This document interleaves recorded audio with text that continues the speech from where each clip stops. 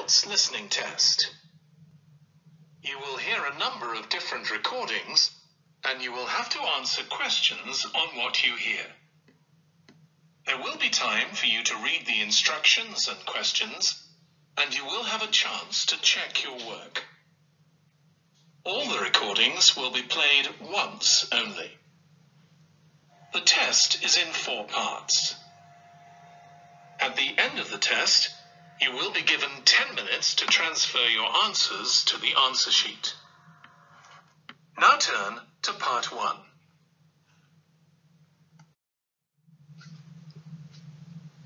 Part 1. You will hear a telephone conversation between an employer from the Wild Dune Spa and Resort and an applicant.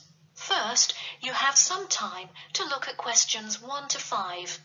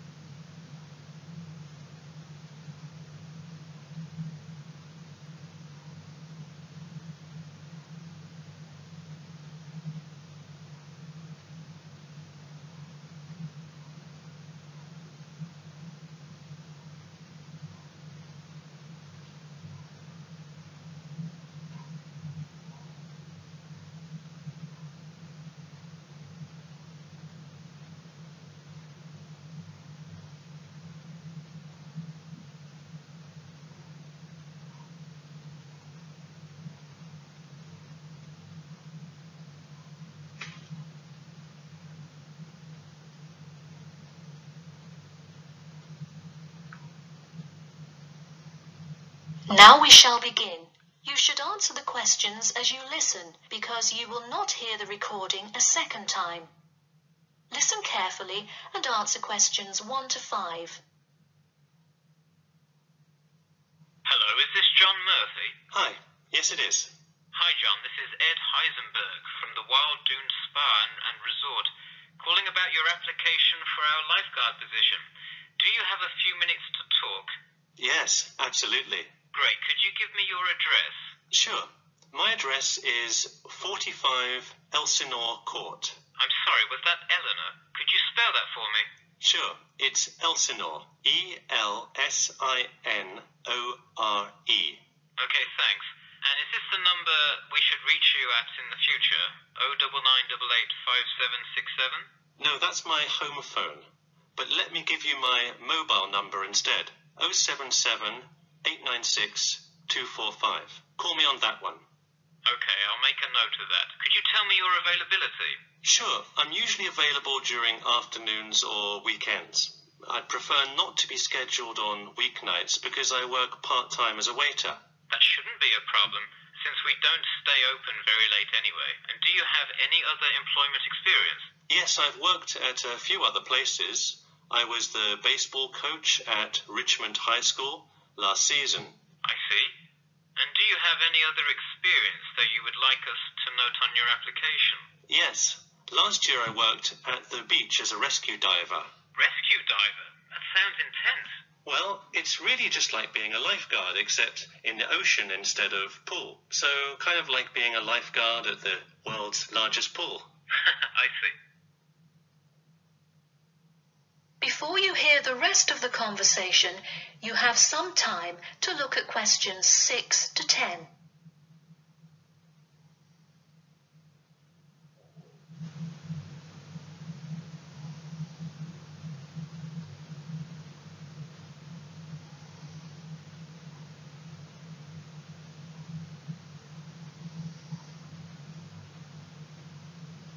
Now listen and answer questions 6 to 10.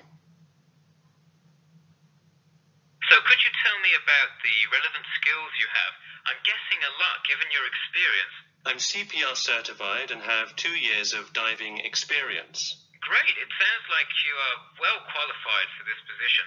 When does your CPR certification expire? I think in November, but let me quickly check my CPR card. Actually, it expires in October. Okay, so regardless, you have it through the end of the summer. When is your ideal time to work? Since I work in the restaurant on weeknights, I like weekends best, specifically Saturday mornings. I see. We do already have a lot of staff available on Saturdays, but I do need an early morning shift lifeguard. How early could you work Saturday morning? I can get there by 6 o'clock if need be. You'll be happy to know we open a little later than that, but I'll put you down for Saturday mornings here. Oh, awesome. I can't wait to get started. How about you come in next Saturday, the 12th? That sounds good. Great. We can figure out other shifts for you to work when you come in then. One last thing, just out of curiosity, where did you hear about us?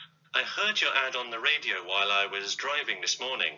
You know, I think you're the first person who has responded to our radio ads. It's almost always people who have seen us in the newspaper. Yeah, I don't have time to read through the newspaper every morning. I've plenty of time in the car to listen to radio ads. That makes sense. Well, thanks for your time, and we'll look forward to seeing you on the 12th.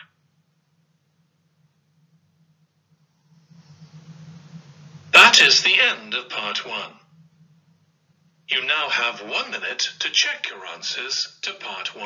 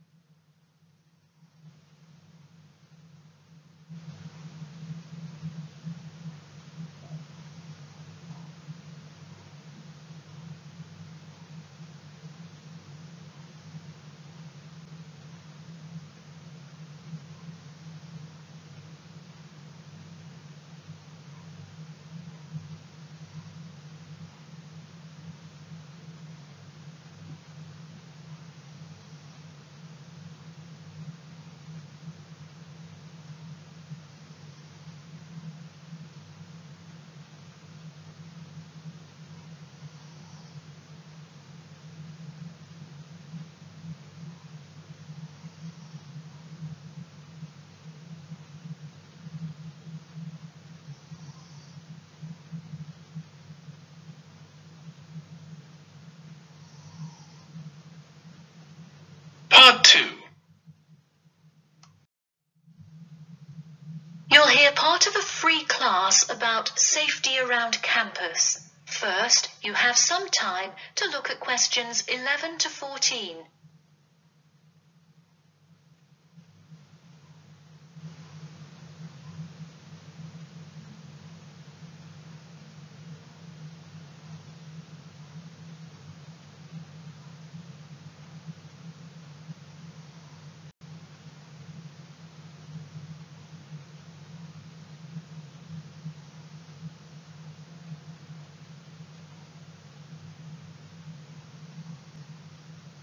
Now, listen carefully and answer questions 11 to 14.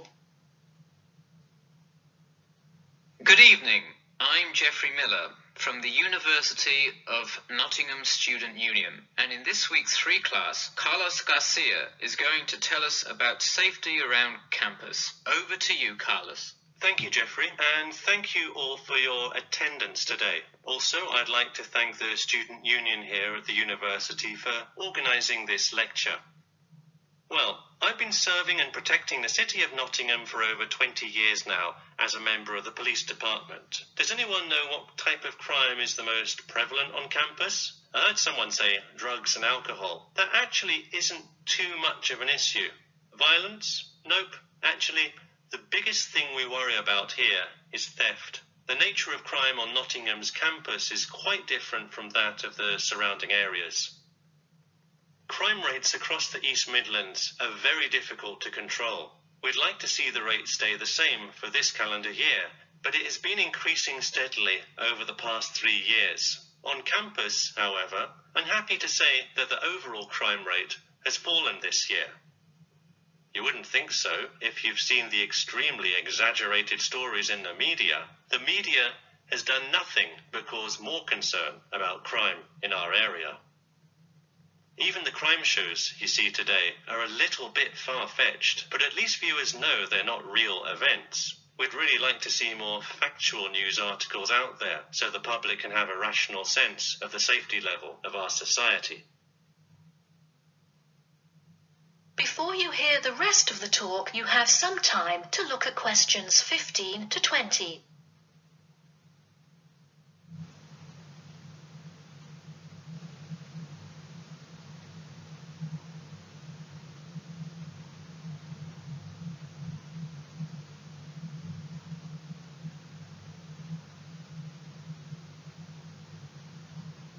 Now listen and answer questions 15 to 20. Okay, let's move on to what to do when you see a crime. Do not get involved if at all possible, and do not draw too much attention to yourself by running away in a conspicuous manner. Though most likely, and hopefully, you will not have to experience this situation, if you are being mugged, please do not try to resist. Instead, be compliant and seek help after the incident. Like I said, though, it is highly unlikely that you will find yourself amidst a crime, but it is important to be prepared should it ever happen. We find that educating students and staff on the correct precautions to take is the best way to increase your safety. Just remember to be smart when you're out late at night and avoid any area or person that looks suspicious. I know it sounds obvious, but I cannot stress this enough. It's also not a bad idea to have your mobile phone with you at all times, but be careful. If you're chatting on your smartphone on your way home, you're a prime target for thieves. I'd like to see a show of hands. How many people have left work or the library after 10 p.m. to go home before? A lot of you, right? If you do have to go home late at night, please don't walk home alone. More often than not, there's someone there that will be walking the same direction as you at some point. Walk home with a friend or co-worker. Even if you must use your phone to call someone that's nearby to walk with you, it's always safer to walk home with someone. So when you're walking home, you may feel more comfortable with some sort of self-defense, such as pepper spray. Now, it's your call whether you want to carry something like this or not. However, I absolutely advise against carrying a knife or any other offensive weapon. All too often, they can be used against you if you're disarmed, putting yourself in more danger. For all those interested, the Recreation Centre offers a free self-defense class to all students every Thursday evening. While obviously an introductory self-defense class may not equip you to fight off villains like a regular superhero, it does come in handy sometimes. After taking a self-defense class, you'll surely be more aware of possible dangers and how to deal with them. So hopefully now you have a more complete understanding of the nature of crimes committed on your campus and how to avoid being a victim. I know most students at the University of Nottingham are not the criminal types, but remember that there is no barrier like a wall or something keeping non-students out. There's no army force securing the borders, and I doubt anyone wants it that way. The campus is generally a safe place, but it's not immune to small crimes once in a while. All right, that's all I have to say for today. Stay safe.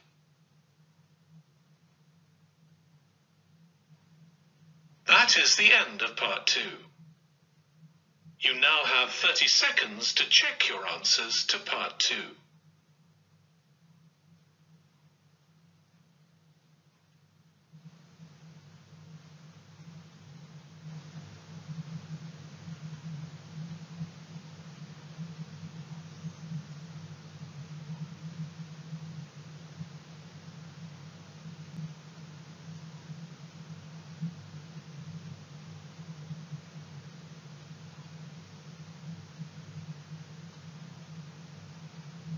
Part 3.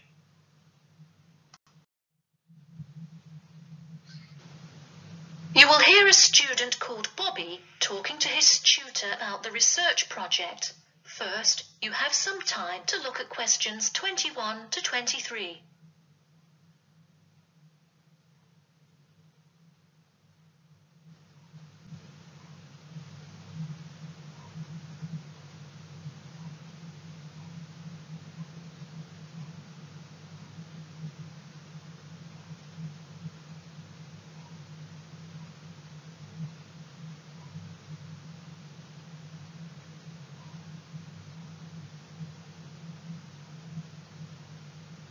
Now listen carefully and answer questions 21 to 23. Hi Bobby, go ahead and sit down. Tell me about your research project. Well, I decided to research football and keys for success on a football team. That sounds great. What are the guidelines for the test? Did the teacher talk to you about it in class? No, everything is on a handout that was passed out. It says that the first draft is due at the end of next week and the second and third are due later on in the month. I don't understand why we have to keep revising and fixing it. Is this assignment really that important? Well, this project is a major requirement for passing 11th grade English and will go on your permanent record. Oh, really? Does that mean it will affect what English level I am placed in next year? Well, not exactly. You need a good grade to move on, but it is your overall grade and teacher recommendation that determines what level of English you are placed in next year. Anyway, tell me about your topic choice. Do you play football? Well, actually, it's because my father loves the sport. He watches it every weekend. Cool. It's a good idea to report on something you're interested in. Before you hear the rest of the talk, you have some time to look at questions 24 to 30.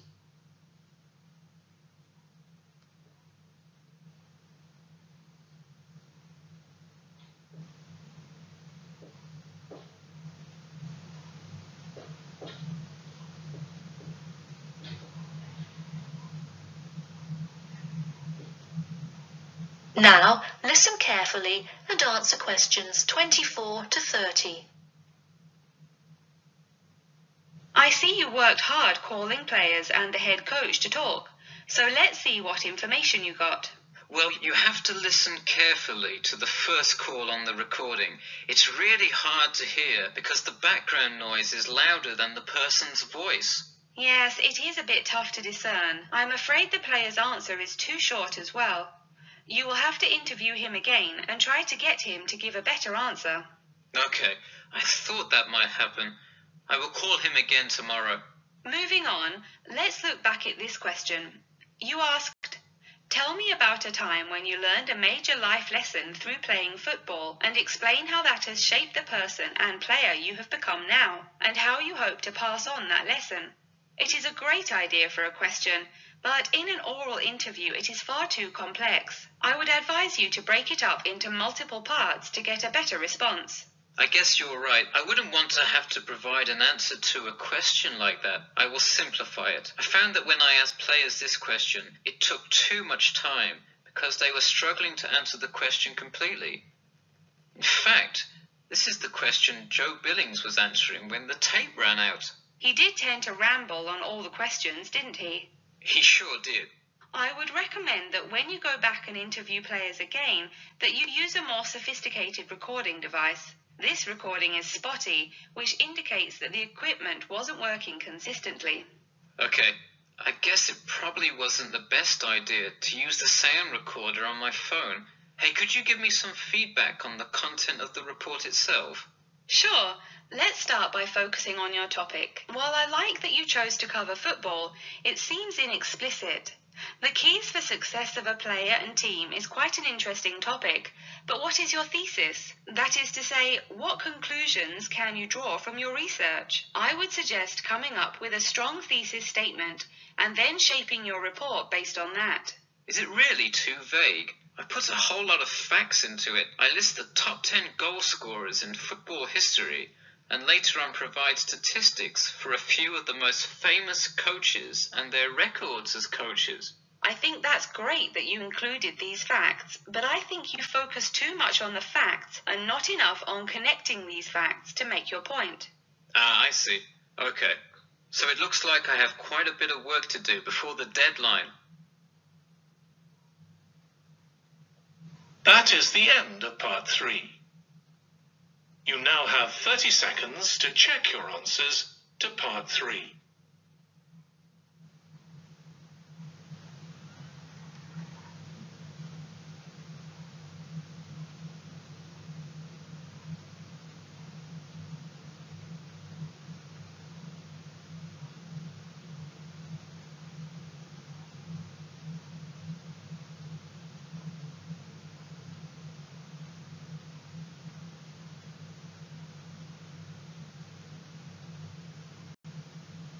Part 4. You will hear part of a lecture about how to give a quality speech. First, you have some time to look at questions 31 to 40.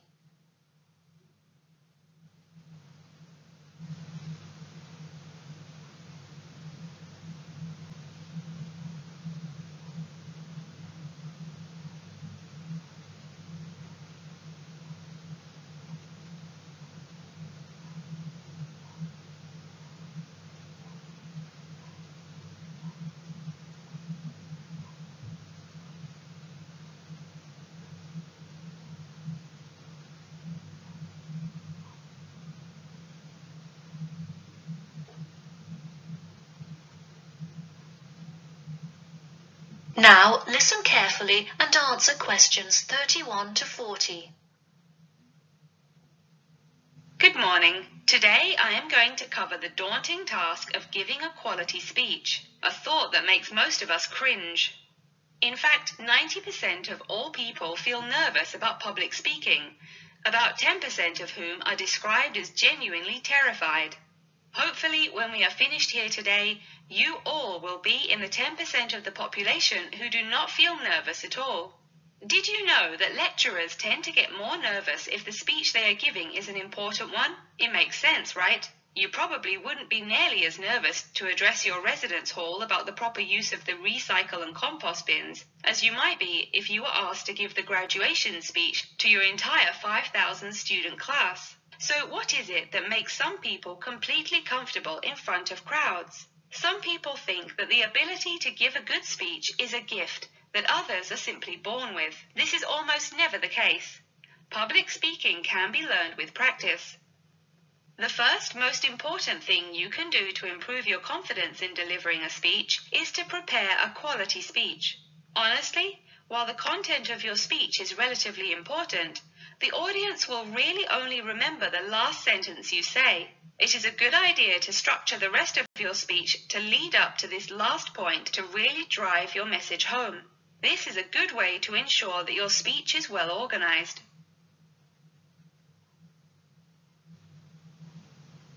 Once you are confident in the quality of the speech you have written, the rest is just about your stage presence. Let's go through some do's and don'ts of public speaking. First, you want to command the attention of the room. Do not, I repeat, do not proceed with your speech until the audience is paying attention. Even Martin Luther King Jr.'s I Have a Dream speech wouldn't have made any difference in the world without the undivided attention of his audience. To continue with the I Have a Dream example, one of the reasons that MLK was such an effective orator was his ability to speak with passion and engage with his audience. That sort of charisma does not come from reading straight from paper. Don't get me wrong, it is a good idea to write your main ideas down on a note card, sheet of paper or something, but one factor that will consistently lead to a boring, forgettable speech is writing down your entire speech. Do not write your full speech down. If you are constantly reading your paper, you are not making eye contact with your audience, and thus failing to really express the feeling that goes with your ideas. I advise you write 1 or 2 ideas, so if you suddenly draw a blank, you have something to jog your memory. If you've written a good speech that you believe in, those ideas should be sufficient to keep you on track. Once you have those ideas written down, give your speech a few practice runs in front of the mirror, into your sound recorder on your phone, or with a friend before it comes time to address a crowd. That way, you can hear how the ideas come across, make sure there are no abrupt transitions, and find out whether you are talking too fast or too slow. Timing is important. Make sure you time yourself beforehand to see how long your speech is. That is pretty much it. With practice, you'll be able to deliver an expert speech that engages and even maybe inspires your audience. Just remember, speak with emotion. No one wants to listen to someone reading from a script. As I come to a close in my speech, I'll point out that I have employed all of these tips that I have covered. I practiced my speech ahead of time and timed it, and I can even show you my one small index card with just 3 simple bullets on it. It's as easy as that. That is the end of part 4. You now have 1 minute to check your answers to part 4. That is the end of the listening test. In the IELTS test, you would now have 10 minutes to transfer your answers to the answer sheet.